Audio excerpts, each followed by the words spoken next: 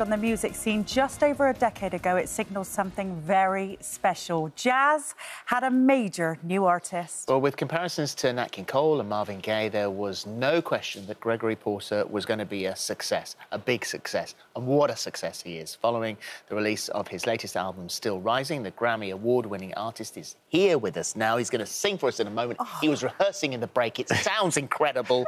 How lovely to see you. Thank you for joining. Wonderful to be with you both. Thank you. So you were, before all of this, you could have been a chef. Yes, yes, that was still my love. I still can be. This thing ain't over with, you know. You could, at some stage in the future, be in our kitchen. Right, exactly. What's your signature dish? What do you cook? You know, my friends love my curry-rubbed salmon with the mango chutney. That's something I enjoy doing and eating, so... I literally can't believe that we have pictures to cover this. Right. Look at this. You do it properly. Yeah, that's me and my son, and we enjoy cooking in the kitchen. We having fun. It's, you know, I do things for fun. I do music for fun and cooking for fun. Yeah. You are so lovely. I watched you on Jules Holland years ago, and you give me goosebumps. And to hear you in the studio then, what a treat we've got. Yeah. What Gregory Porter. Oh, thank you. So, tell us about the new album. The new album is a collection of songs, some of them previously released. There's new songs. There's duets that I've been doing over the years that people may not be aware of. Musical greats, Ella Fitzgerald, Nat King Cole, Buddy Holly. Extraordinary. And UK artists, Jimmy Cullum, Paloma Faith. Have you ever worked with Nile Rodgers? I have not. We keep talking. I'd love to We keep see meeting that. each other in the airport. Hey, brother, hey, oh, yeah.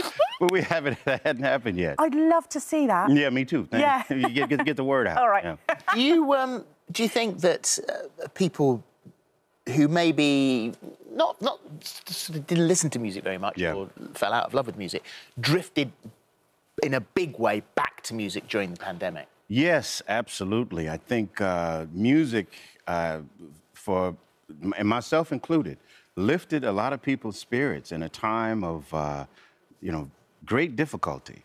I lost my brother during the pandemic, and I had to go back to music that he gave me, music that he was there when I wrote to lift and buoy my spirits, because it was a very, very difficult time, and I know that people did that. I get those messages on social media that my music and other people's music really lifted them during this time. And you still struggle with that, don't you? I do.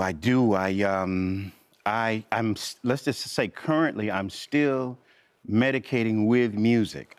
Just to because he was such a big part of my life, just a year older than me, and a real partner in life, and. Just to have him gone has been, yes, it's been difficult. Yeah. I'm sorry for your loss. Sorry to hear that. Your mum, Ruth. Yes. Predicted this. She did. She said, first of all, she's in all of my lyrics. So if you like my lyrics, then you love her. No. Her optimism. But she said, Gregory, your talent will make room for you at the seat of royalty. And we used to laugh at her. We were like, but now that I perform at the Royal Albert Hall in the presence of royalty, she was right. She predicted Royal Albert Hall. We didn't even know what it was or where it was. No. Really? Because a hall for me was a hallway. So I was like, Royal Albert Hall? You know, I was like, what hallway am I going to be singing in? Royal Albert Hall. She said Royal Albert Hall. Out of nowhere. Out of nowhere. Well, she knew. She knew of it. I didn't know of it, but she said that. Did she predict other stuff? Well, just kind of my success at music. My brother was a comedian and an actor. She just kind of like, this is who you will be. This is who you'll be. Because I was like, Mom, I'm studying, to work for city government. She was like, yes, son, that's wonderful. That's wonderful. Don't forget about your music. And because music wasn't really I was scared of music. I was like, Why? Poverty, 20 years of poverty, That'd do it. I didn't know. I knew I could sing, but I didn't know the route, how to get there. How should we say, talent and ambition, but like, where do I go? Right. But I found my way. It took me some years. Yeah.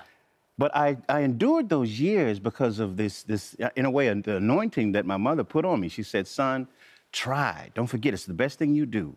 Try. Well, so I labored in that for some time. What was the moment that you thought she was right? You know, I think, yeah, my first Grammy nomination. My first Grammy nomination. You know, being in that environment, I was like, wow. She said it, and here I am. She believed, you know, it's interesting how sometimes somebody can believe in you more than you believe in yourself sometimes. Yeah. That's what it was. Both her and my brother, they believed in me, they championed me. They was like, my brother was like, wait till you hear my brother. Oh, this dude is nice, but wait till you hear my brother. I would never be that way, but my brother was like, a